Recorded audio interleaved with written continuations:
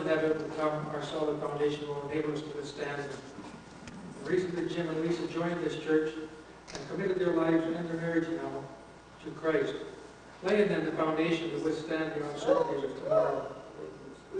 Ephesians 2:20 says that Jesus himself is the chief cornerstone of that foundation. By choosing to walk with him and letting his presence go before you, that is the insurance that your marriage has the firmest of foundations.